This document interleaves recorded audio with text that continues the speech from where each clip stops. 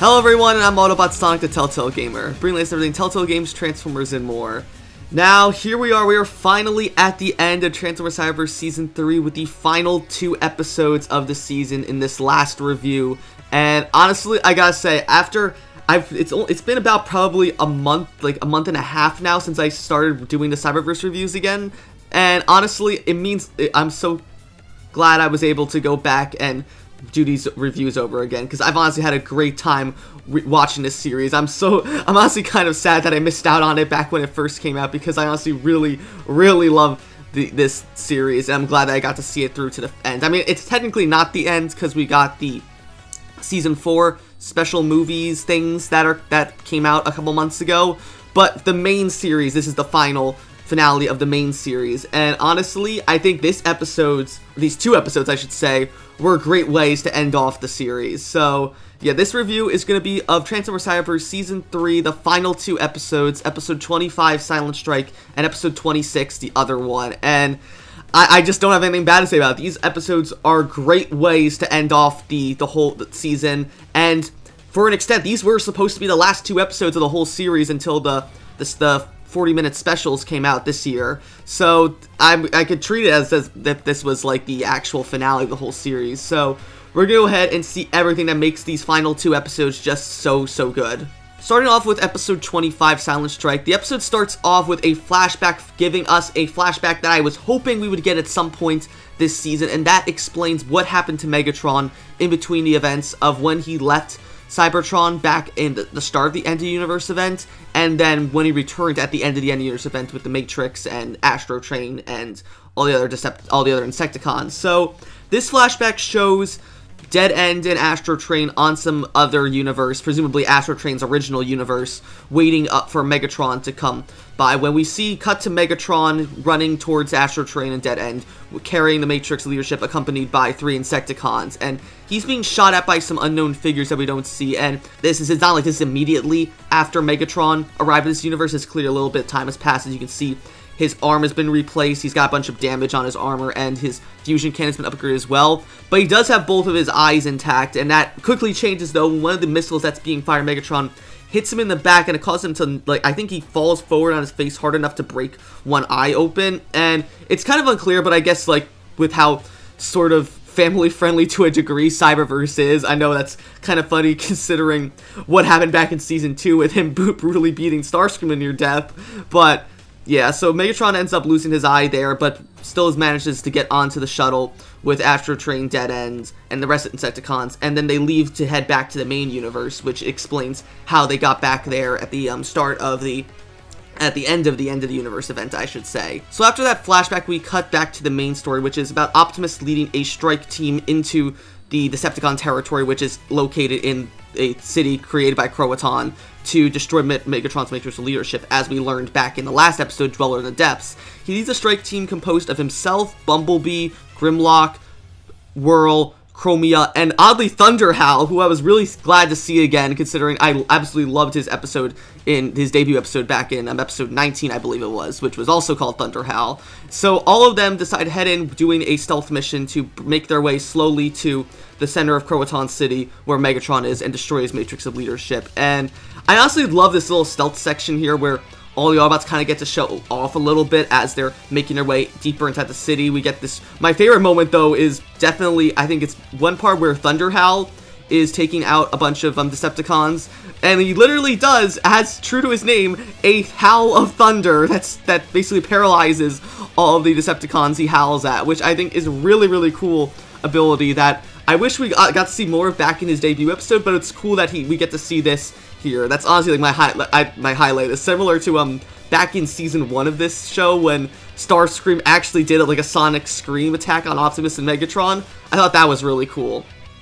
But while Optimus's group is currently making their way deeper and deeper into the city, with RC and Hot Rod providing basically like radio support for all of them, we cut back to Megatron, who is currently inside like the main core of Croatan with Wild Wheel, Dead End, and I believe Skybite. All of them are basically preparing for the arrival of the other one that has been teased all the way since Enemy Line. So Megatron talks to Skybite about the status of a shield around Cybertron, which is basically what Skybite has been creating with the whole border between Autobots and Decepticons, and that the shield will apparently cover the entirety of the Decepticon side of Cybertron. So this kind of begs the question if maybe Megatron made the peace treaty with Optimus believing that the other one's forces would kill off all the Autobots and just leave Megatron able to take over Cybertron. Maybe that was the plan, or I don't know what, because it just seems interesting that he wouldn't bother to protect the Autobots as well,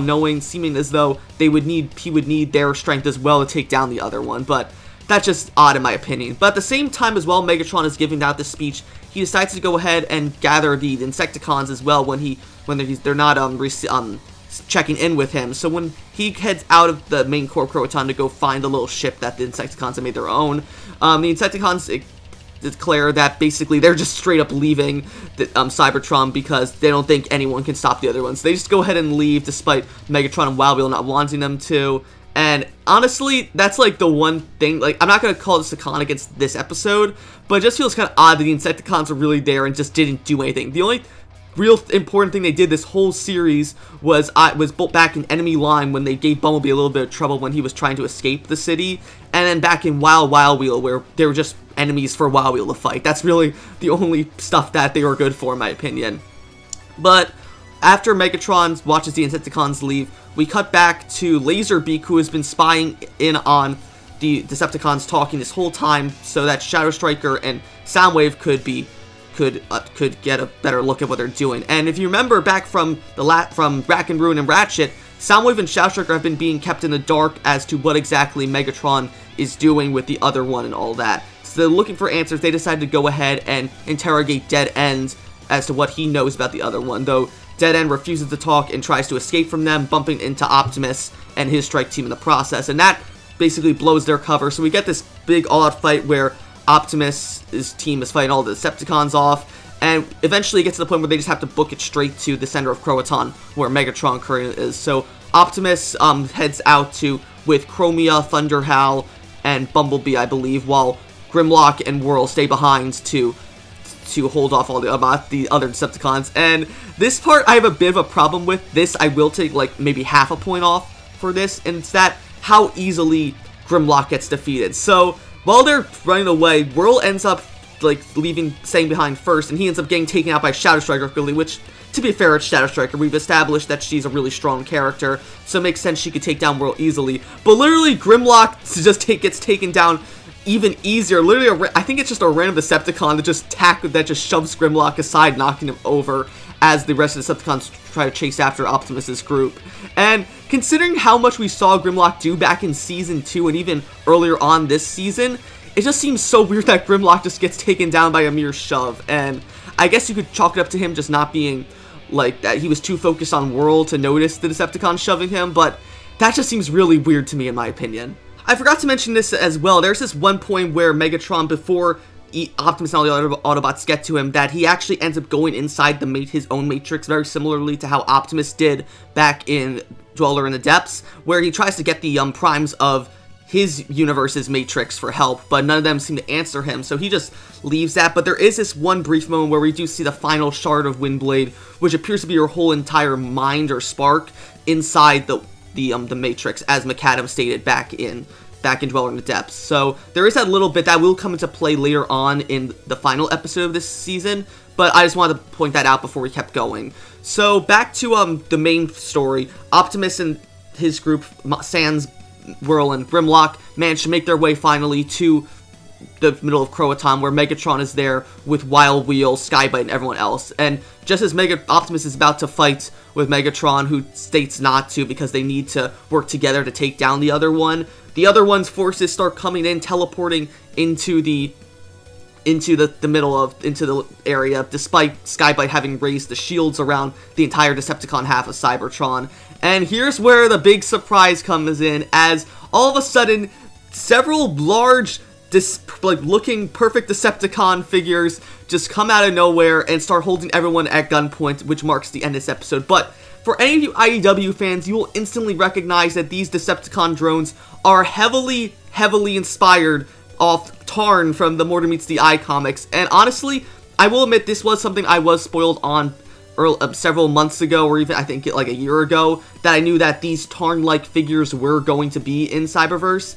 And despite that though, it's so cool to see actual IDW concepts make their way into mainstream Transformers stuff. Despite the fact that these figures aren't actually Tarn, it is so cool that we actually have a reference to the IDW comics in such a big way, like Tarn, who was created specifically for More Than Meets the Eye and Lost Light, into Cyberverse. So it's really cool, despite the fact that these characters aren't actually Tarn.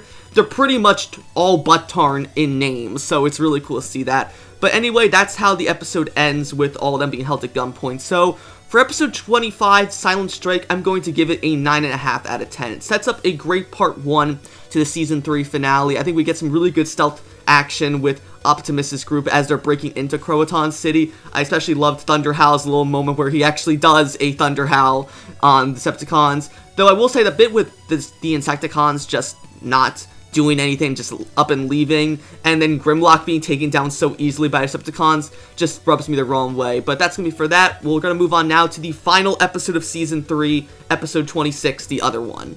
The Other One starts off immediately after the events of Silent Strike, though instead of it picking up with all the Autobots and Decepticons being cornered by the Tarn lookalikes, it actually takes place inside Megatron's Matrix of Leadership, where the last fragment of Windblade is seen trying to talk to all of the primes inside his Matrix, when all of a sudden this universe's that universe's Optimus emerges from one of these stones, similar to how McAdam did back in Dweller in the Depths, and talks to Windblade, stating that he only met her for a little bit at McAdam's, which Windblade is confused by, considering that they've known each other throughout the entirety of seasons 1 and 2, and even earlier on this season. So the alternate Optimus states that he is in fact an Optimus from another universe, though in order to save all of Cybertron, she'll have to destroy the Matrix leadership from the inside. And we'll get back to that later on this episode, which Windblade seems to be against it, but it just kind of contradicts what happens later on in this episode. Anyway, after that, we finally cut back to the main plot of Optimus and Megatron's groups both being surrounded by the Tarn lookalikes, with Optimus claiming that this is Megatron's perfect Decepticon army that he wanted to make all the way back in seasons 1 and 2. Though Megatron states that these are not his because they were created by the Other One instead, because Megatron never actually got into contact with the Allspark. So despite that though, Thunder Howl and Skybite try to fight off all of the Tarn lookalikes, but they get easily overpowered, and this fight is honestly really one-sided in terms of going for all the Tarn lookalikes against Megatron Optimus's forces. They all get their butts handed to them in this fight, with especially, though, eventually gets to the point, though, where Optimus and Megatron are kind of back-to-back struggling, each with their own copy of Tarn, and they decide they're going to use the multiversal energy and channel it out to all the other Autobots and Decepticons nearby to help them take out the Tarns. And honestly, despite my grievances with the multiversal energy throughout this entire season, I will give this a pass, as this feels like the one time it should be used, and it just kind of bothers me that I'm just so exasperated from constantly seeing this energy be used throughout the season,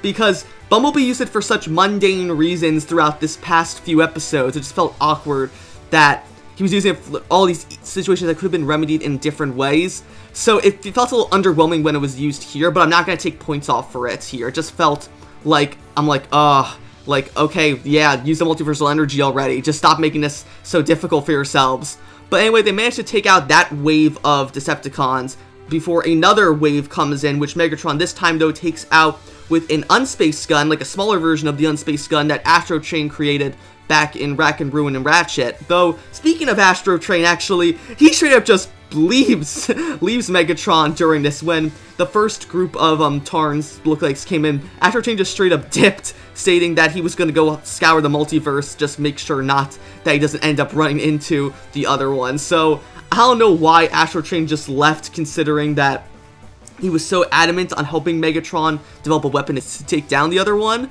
but it just seems odd, though, that he just goes ahead and leaves at this point. But after Megatron takes out those Decepticons with the Unspaced gun, suddenly even more show up, and before Megatron can take those out, though, the Other One finally reveals himself, and surprise, surprise, it is none other than an alternate universe Megatron. And now, while the alternate universe Megatron isn't actually named by this in the actual show, the toy for this character just lists him as Megatron X. So for all intents and purposes, I'm going to be calling the other one Megatron X for the remainder of this video. So when Megatron X arrives, he immediately overpowers the main Megatron and wounds him by, like, it's weird that he basically grabs Megatron's chest and basically, like, does some sort of thing with his hand where it kind of, like, sears through his chest straight to his spark chamber. That basically mortally wounds him for a bit, and it's at this point that Megatron X basically explains himself to all the other Autobots and Decepticons, stating that essentially he considers himself to be the ultimate version of Megatron.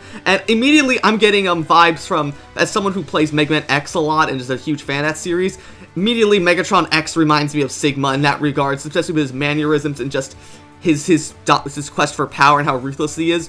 Honestly reminds me a lot of Sigma in that regard. So we get Megatron X's backstory, where he states how the main Megatron was weak because he could never do what Megatron X did, and that was kill Optimus. And so we learn the backstory of Megatron X in a way I totally did not expect, and that is a flashback all the way back to the flashback scene in Season 1, Episode 6, Megatron's My Hero, which is arguably one of my favorite episodes of Cyberverse, actually. So, in one of those flashbacks, I believe it was one of the last ones before Bumblebee got his voice box ripped out by Megatron, it was when Optimus and Bumblebee went to go see Megatron about trying to broker peace with him one last time before the war actually began. In the original timeline back in Season 1, when Optimus said that he wouldn't work with Megatron, Megatron just declared war on Optimus and the rest of the Autobots and just let them leave. In Megatron X's universe, however, that played out very, very differently, where after Optimus told Megatron that he wouldn't work with him, Megatron just straight up kills Optimus. He straight up just wastes no time, shoots him right in the chest, and rips out his Matrix of Leadership in front of Bumblebee.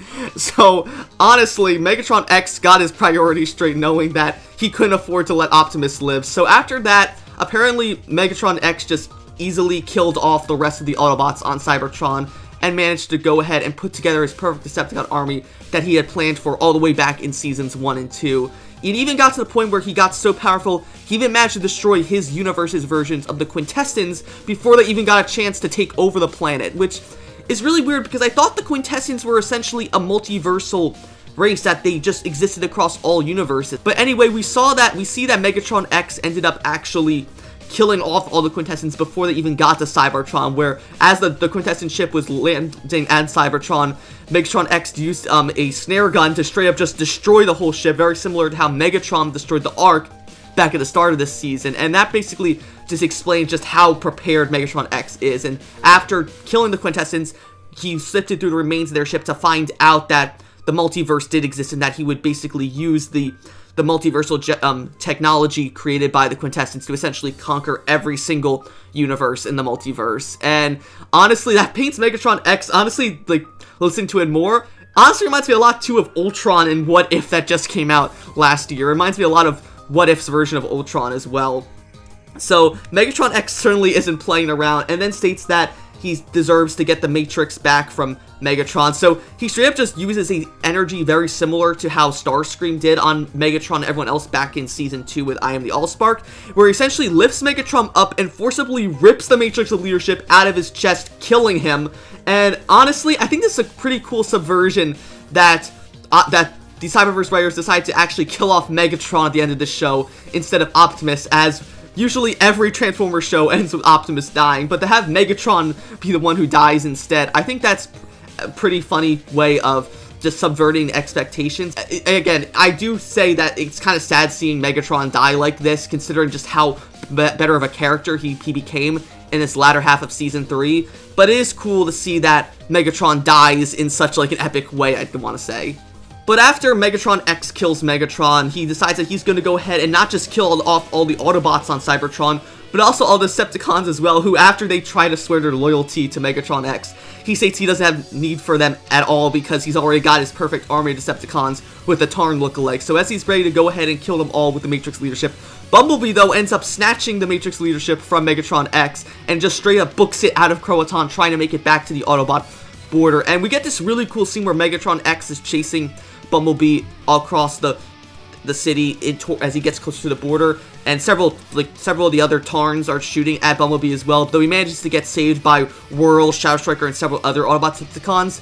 And I gotta say, this last little bit with Bumblebee basically running away from Megatron X, I think is a great sort of final fight for this whole series, and really kind of culminates that basically this story started with Bumblebee, and to have him being the one to try and get the Matrix leadership back away from Megatron X, containing Windblade, who basically started this series off, is a cool way to bookend it, in my opinion. But eventually, though, Megatron X does catch up with Bumblebee and manages to knock him out and get the Matrix back from him.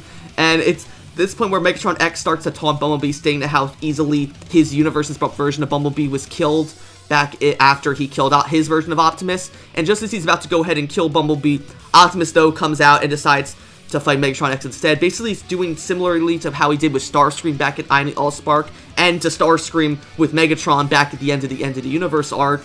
He ends up using his Matrix leadership to create like a kind of energy wave at Megatron X to try and kill him, though quickly that doesn't seem to work, as Megatron X uses his Matrix to fire an energy beam back at Optimus, and it struggles between both of them, with Megatron X getting more and more closer to killing Optimus in this regard, until Windblade finally decides to just out of nowhere destroy the Matrix leadership from the inside, which just comes out of nowhere and honestly just kind of jarring, considering that the last time we saw her at the start of this episode she was against it, but seemingly now she's just okay with destroying the Matrix leadership. But anyway, Windblade manages to destroy Megatron X's Matrix leadership from the inside, causing Megatron X's energy beam to stop, and therefore Optimus uses his beam to defeat Megatron X, though not kill him, but instead just put him into some sort of stasis lock of sorts.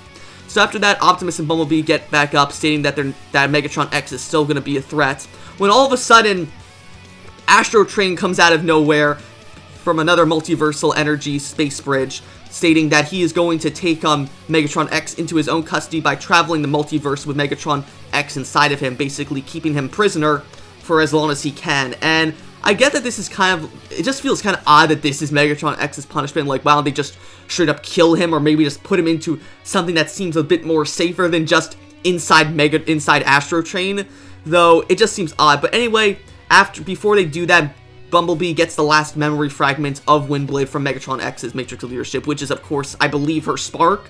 So with that now, Windblade is now completely collected. They've gotten all of her memory fragments back, and as Astro Train leaves this universe with Megatron X, we cut back to Ratchet finally reawakening Windblade, where all the Autobots and even Soundwave and Shadow Striker are all there to welcome back Windblade, and we get this really nice moment where Windblade and Bumblebee hug, and honestly, it's so great to see that this season ends with Bumblebee and Windblade, considering that this was meant to be the final episode of Cyberverse. It's so cool to see that this series both starts and ends with Bumblebee and Windblade, and this moment right here where Bumblebee is just so happy to see Windblade again, I really wish this was how he reacted to Hot Rod coming back earlier this season, because this moment is just so sweet with Bumblebee and Windblade finally reuniting. I just wish we got that with Bumblebee and Hot Rod as well, but I'm not gonna drag on this episode for that. Honestly, though, this was a great way to end the season, in my opinion, and if the series ended right here, I'd be okay with it. And so, that was my review of Transformers Cyberverse Season 3, Episode 26, The Other One. If I had to rate this episode again, I would give it a 10 out of 10. Easily a really, really great way to finish off this season, and arguably the best season finale of all 3 seasons. I'd say the worst is definitely Season 2, which in my opinion, the Season 2 finale is the worst episode of Cyberverse ever. Then the Season 1 finale, which wasn't bad, but it just wasn't perfect. And then this episode was a perfect finale, though, to not only Season 3, but the entire series, if the Season 4 episodes didn't exist. And with that, though, now that we finished all of Season 3 of Cyberverse, it's time for me to give my review of the entirety of Transformers Cyberverse Season 3 as a whole. If I had to rate the entirety of Season 3, honestly, I would probably have to give it a 10 out of 10, honestly. This is easily, without a doubt, the best season of Cyberverse against all 3. And despite having some hiccups with, like, the earlier Quintessence episodes and even some of the filler episodes, like Wow Wow Wheel, this season has just been so much fun to watch, and it's great having a perfect mix of main stuff with, like, the Battle for Cybertron arc. We had all of the earlier Quintessence episodes, and then some light little filler episodes with Bumblebee and Optimus trying to rebuild Cybertron while also saving Windblade at the same time. And then this last little battle with Megatron X and his forces of, like, Tarn lookalikes was just a cherry on top for this season. Honestly, in my opinion, is without a doubt the best season of Transformers Cyberverse, and if this was the end of the show, I'd be totally okay with it. But that's going to be this review, though. This is not the end, though, of my reviews of Transformers Cyberverse. We've still got 2 more episodes to do, and I'll be back soon with my review of Season 4, Episode 1, or you can call it the first part of the series finale, the Immobilizers. So if you're excited for my review of Cyberverse Season 4 or the special hour-long special movie of Cyberverse, be sure to like, comment, and of course subscribe, and I will see you guys later. Take it away, Bumblebee. Bumblebee out.